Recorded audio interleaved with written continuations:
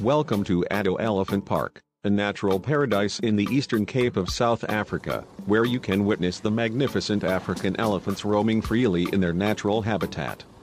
In this video, we will take you on a virtual tour of the park, and show you why it is one of the most popular tourist destinations in South Africa. First, let's talk about the elephants. Addo Elephant Park is home to over 600 elephants, making it one of the largest populations of African elephants in the world. The park was established in 1931 to protect the remaining 11 elephants in the area, and since then it has become a sanctuary for these gentle giants.